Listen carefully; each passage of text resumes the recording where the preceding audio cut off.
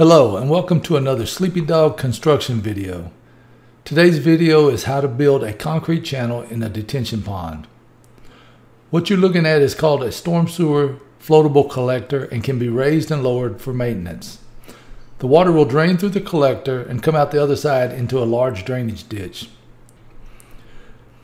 The proposed channel will be 16 foot wide with a depth of 6 inches. The rebars are number 4 tied on 12-inch centers. The concrete truck arrives carrying 10 cubic yards of concrete, which is the maximum weight allowed on the roads in Houston. The concrete is a structural mix or a 6-sack mix with 1 1/2 inch aggregate. What that means is the concrete should achieve a minimal strength of 4,000 psi in 28 days as per the engineer's design specification. At each end of the channel is a 24-inch footer that will prevent erosion or undermining the channel. The concrete will be poured at a slump between 2 and 4 inches, and we'll talk more about the slump in a few minutes. As you can see, the concrete is very stiff due to the lack of water. The workers are using concrete rakes to move the concrete, and one worker is using a concrete vibrator to ensure that there are no honeycombs, also known as voids in the concrete. The voids would reduce the integrity of the concrete and cause it to eventually fail. The channel will take approximately 290 cubic yards of concrete to go from one end to the other. At each end there will also be riprap or broken concrete for erosion control, which I'll show in the next video. It looks like the forms are not holding, so the workers are improvising with dirt clumps to shore up the forms. The workers are using a long aluminum straight edge for keeping the concrete on grade. The surveyor has placed a grade marker every 20 foot. You can see the marker is painted orange. Without the grade markers, the water would not completely drain and you would have puddles of water, or what we call bird baths.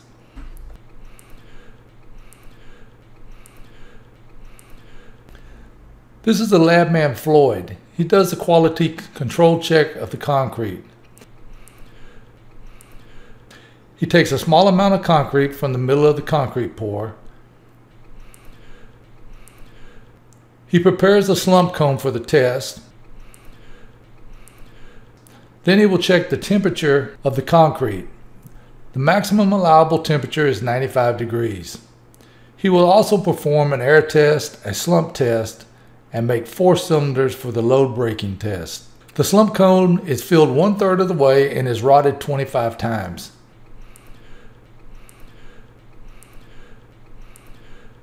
Then he adds another 1/3 and will rot it 25 times, penetrating the first lift by 1 inch.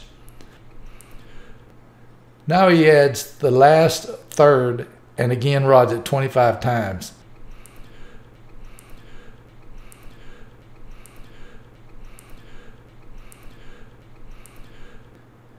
He then carefully removes the slump cone in one continuous movement.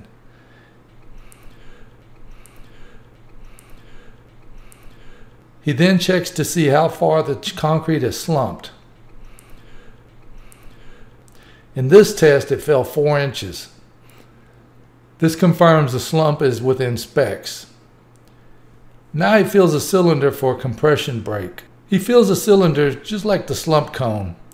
It is filled 1/3 of the way and rotted 25 times and gently tapped on the side. Then he adds another 1/3 and will rot it 25 times, penetrating the first lift by 1 inch, and again gently pats the sides. Now he adds the last 1/3, again rods it 25 times and more pats.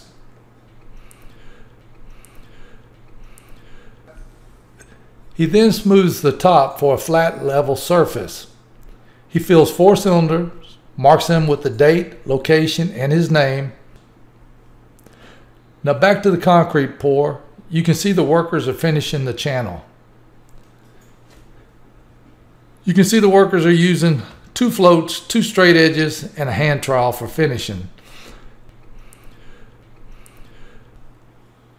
Here's a closer look at the workers.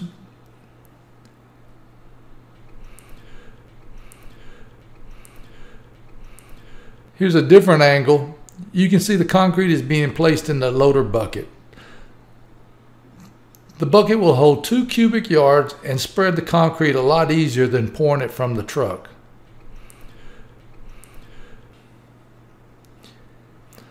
I'll show you another angle.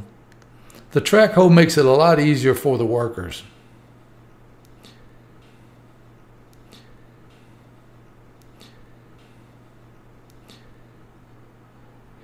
Here we are the next day when the forms have been removed, showing you the finished product.